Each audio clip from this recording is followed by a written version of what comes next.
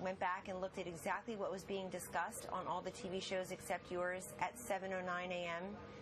on Wednesday when this happened, and it's a really curious exercise because as Steve Scalise was fighting for his life and crawling into right field in a trail of blood, you should go back and see what people were saying about the president and the Republicans at that very moment. Of course, they had to break in with the news of this tragedy, and since then there's been some introspection, some quieter, more muted voices toning down the rhetoric.